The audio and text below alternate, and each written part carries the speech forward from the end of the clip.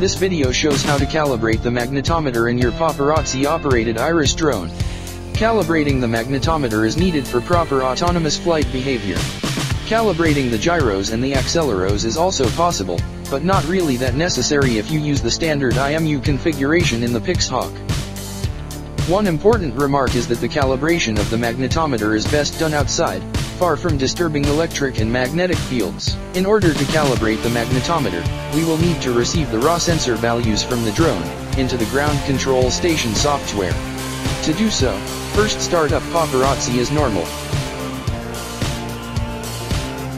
Open GCS.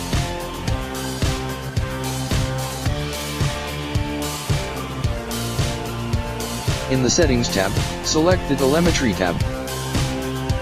In the drop-down box, select Raw Sensor Values. Click the Commit button. The raw sensor values are now sent to the computer and logged into a file. It is good practice to start a new log file just before doing a calibration. So, minimize GCS to go to Paparazzi Center, and restart the server. This will automatically create a fresh log file. Now, for the actual calibration, the drone needs to feel all the angles you can think of. So, give it a good go around on all sides, like in the video, but be sure to make rather slow and continuous movements.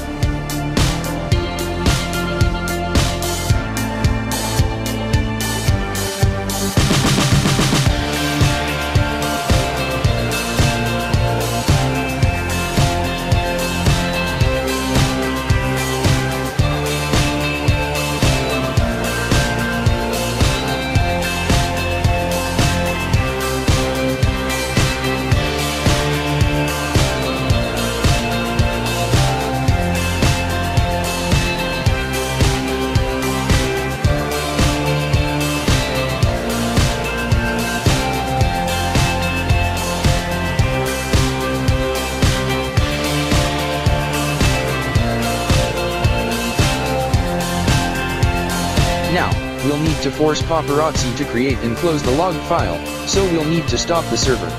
A log file has been saved to your computer. We can open and analyze this log file with the command line tool that comes with Paparazzi. So go to the terminal, and type the following command, SW, tools, calibration, calibrate.py, -s, mag-bp, and then the location of the log, which is in var, logs. The name of the log is its date time. For your convenience, the example command can be copied from the description of this video. The -bp argument will enable a visualization that should look more or less like this.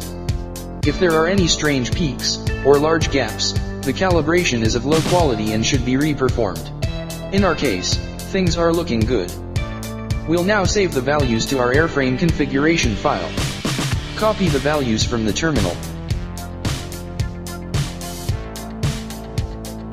Go to Paparazzi Center and edit your airframe. Find the magnetometer section, and copy-replace the values. You may compare your values and see if there is a large difference first. Depending on where you are on Earth, this may be normal. Save and exit the editor to go back to Paparazzi Center, and recompile and upload the airframe file into the autopilot.